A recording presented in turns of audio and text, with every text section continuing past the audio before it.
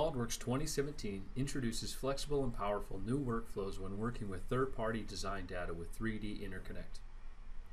3D Interconnect streamlines collaboration with your customers and supply chain regardless of which CAD tool they use.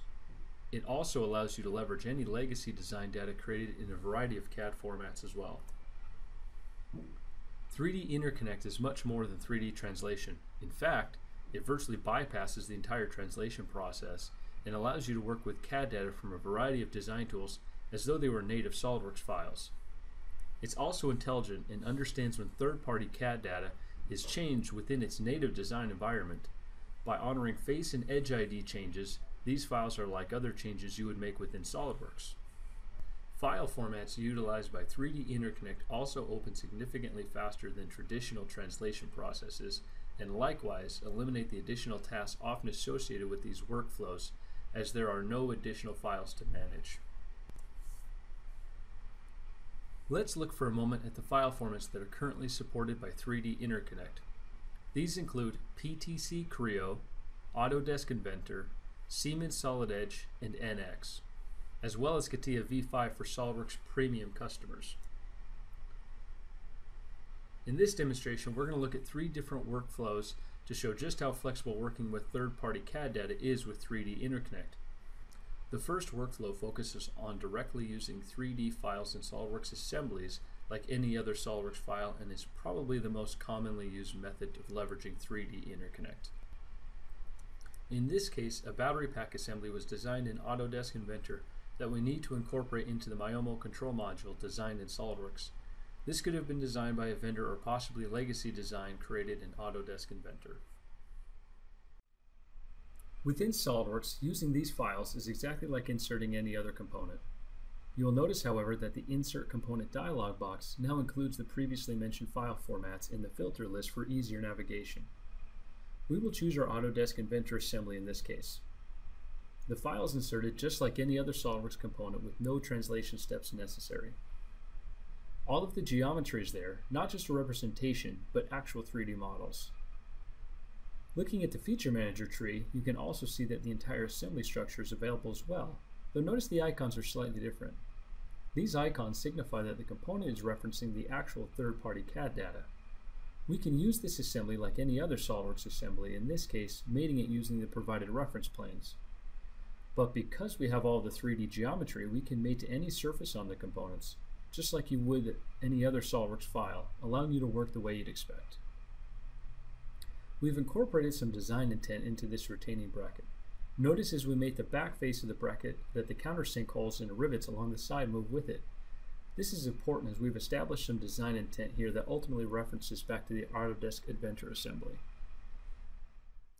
Now that the design is in place, let's look at how 3D Interconnect handles changes that take place to the native CAD geometry. Within Autodesk Inventor, we've made several changes to both the parts and the assemblies. You can see that not only are the batteries longer and much larger in diameter, the housing has also changed, now only including 6 batteries, with a much more rounded housing to contain the larger size. To simulate the change without Autodesk Inventor, we're simply going to override the existing files with the new version that we have on hand. When we go back to SOLIDWORKS and perform a rebuild, you'll notice there's now a small refresh icon on the assembly, letting us know that it has seen a change in the native CAD files. To update the models, all we need to do is right-click on the assembly and choose Update Model. SOLIDWORKS then updates the assembly as well as all of its child components. More importantly, notice that all of our mates in the assembly have updated properly and the countersink holes and rivets have moved accordingly. This is probably the most common workflow that users will want to take advantage of immediately, but 3D Interconnect offers other ways to work with third-party CAD data. Let's take a look at another, directly opening a file and using it like a derived or base part. In this case, we'll be working with a pulley designed in PTC Creo by a vendor. We will need to add some of our own features that are added after we receive the actual part, in this case a keyway and a hard stop slot. We will also show how 3D Interconnect handles changes within this scenario and how it handles PTC Creo version files. This time, instead of inserting a component, we are going to open one directly, a PTC Creo file. Notice that the file has a unique suffix of .1. This is how PTC handles revision changes. The top level file is an actual SOLIDWORKS part file. However, instead of a traditional imported geometry feature, we get a base or derived part. It has the same icon as before, letting us know that it's referencing the native CAD data. In this example, I'll add a couple of library features to quickly place both a keyway and a slot. The important thing to note here is I'm dropping these onto the faces of the part and referencing an edge in both cases, things that would have caused challenges in the past. We will add this pulley to our control module assembly by simply dragging and dropping it into place, then making any necessary adjustments.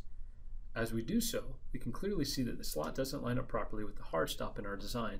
At this point, you may need to call the vendor and have them make changes in the native CAD tool. In the case of PTC Creo, however, instead of just overriding the existing file, you will often be provided with a .2 or similar version file.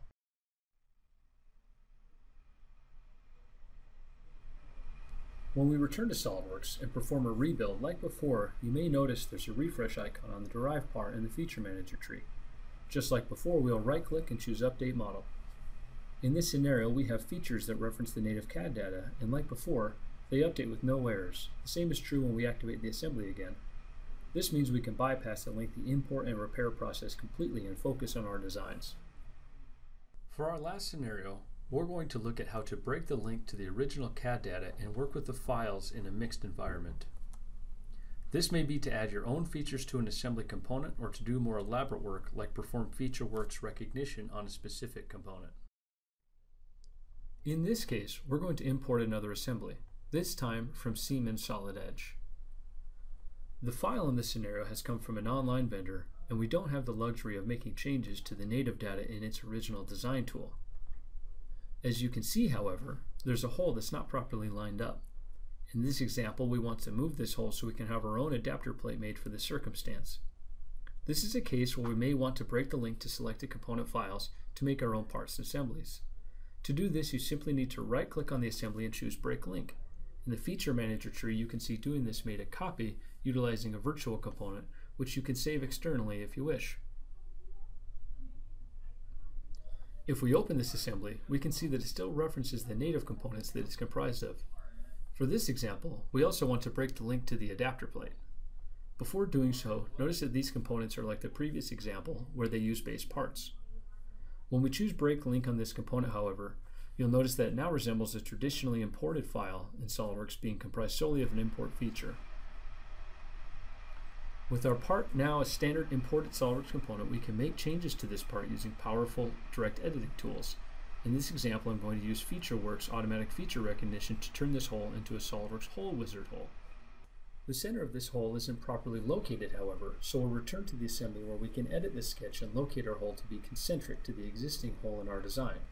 This is just another way to leverage the powerful new 3D interconnect technology inside SOLIDWORKS 2017. We've shown you 3 different workflows that will be greatly appreciated by most users, but there are many more possibilities. So to recap, 3D Interconnect provides extremely powerful new ways to work with your supply chain, customers, and files you download from the internet, virtually removing the concept of file translation. More importantly, 3D files from third-party design tools are intelligently monitored to make sure changes are propagated properly like any other SOLIDWORKS file. And finally, SOLIDWORKS 2017 provides many new flexible ways in which to leverage this new technology.